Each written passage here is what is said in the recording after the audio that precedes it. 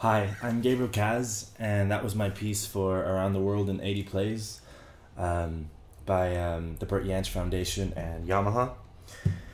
And this is an LL series transacoustic guitar by Yamaha that they've sent on a journey around the world for people to play pieces for Bert Jansch in honor of his 75th anniversary. What would have been, and it's an amazing honor to be able to play something for Bert Jansch, and I hope you like the piece.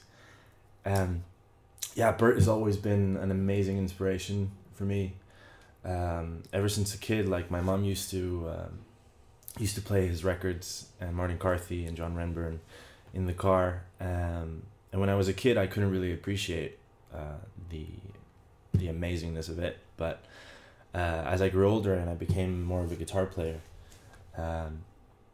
I rediscovered him one day. I listened to him on my own and I was like, wow, Mom, this music has been under my nose all this time.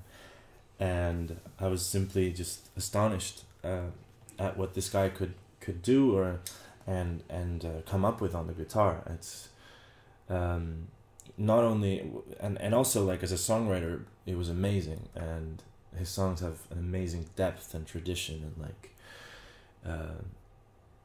just this earthy kind of pure quality to them. And as a guitar player, when you start learning his pieces, I remember I the first piece I learned was Black Waterside, and I think I learned more by playing Black Waterside than I learned by doing anything else on the acoustic.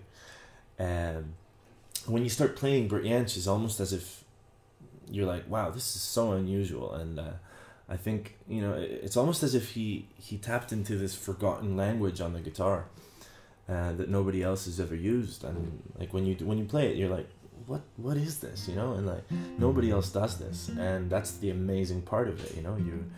You get all these amazing techniques and languages to use on your own pieces. And well, that's it. Thank you very much to the Bert Jansch Foundation for this opportunity, and to Yamaha for this amazing guitar.